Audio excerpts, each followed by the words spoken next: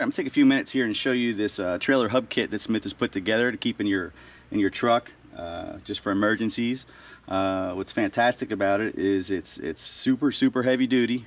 It's not. Don't think that because it's an emergency kit, it's some light duty thing just to get you to a service station.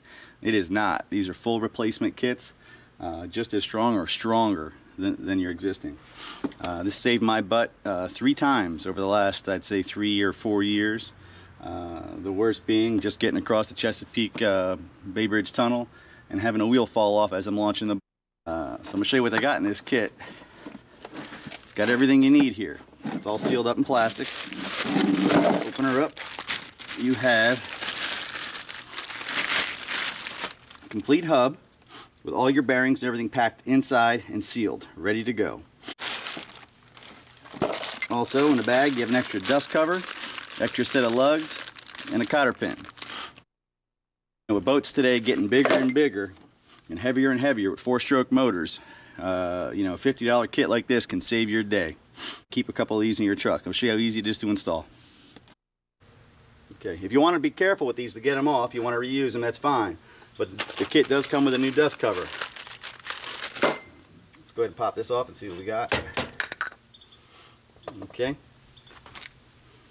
From here out, it's just the same way you would go ahead and change your bearings. Okay, once you get your cover off, just take a rag or paper towel, go ahead and get your grease off so you see what you got. This is a slightly newer style which doesn't use a cotter pin, just has a little tab you bend down. Some have washers with tabs you bend down. Just go ahead and bend those down and go ahead and take our castle nut off. Okay, we'll go ahead and pop our old hub off.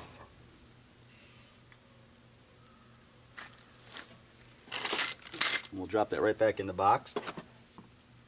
Save our washers. Clean rag and wipe the spindle off just so we can inspect it.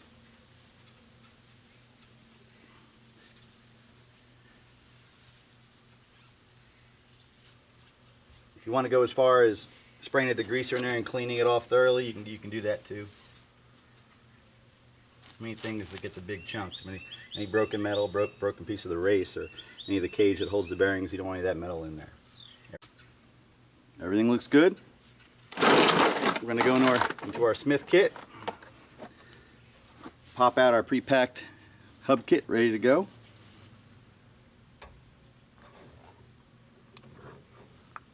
Should go on nice and easy. See all the nice fresh grease, everything's packed in there. We go ahead and put our washer back on, find the flat spot, get that on there, push that in good. Get our castle nut.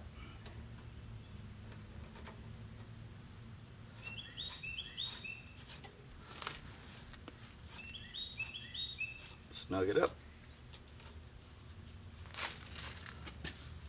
as far as we can by hand, and we'll get our channel locks.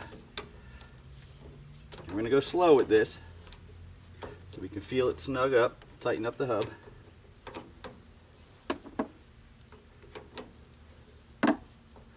You can just see how much more heavy duty this is than the one I took off. It just looks so much better built. And actually, once all 4 bearings wore out on me and I replaced them all, this is the last one to replace. I haven't had to replace any of the other 3 that came from Smith. This is the only one that was left over factory from the trailer company. And once I finish this one, I'll have all Smith kits all the way around, and I'll feel very comfortable on my long trips. Keep going. Okay, just snugged up. What we do is we get it where it's snug, and we just back it off just a little bit to where it lines up with the tab. Bend the tab out, and we're good to go. But you can see only a few pumps, and that thing is completely filled that spindle. You want to fill the entire spindle if you can, so you don't have any air in there. Any air can hold water, and believe me, water will find a way to get in there. I'll go ahead and overfill them. These you can't blow out any seals or anything, so I like to pack them really good. Of course, if it lasts for a couple years on my boat, it'll last normal lifetimes on an average boat. Don't be stuck on the side of the highway and ruin your entire trip over something as simple as this. This is a very high percentage for failure. Eventually your bearings will go. I doubt it's going to happen in your driveway or at a machine shop or at a garage. It's going to happen probably on the way to or from. Could be 3 in the morning on the way back from a trip and you're stuck. Definitely find out what size hub you have on your boat or your camper or your travel trailer.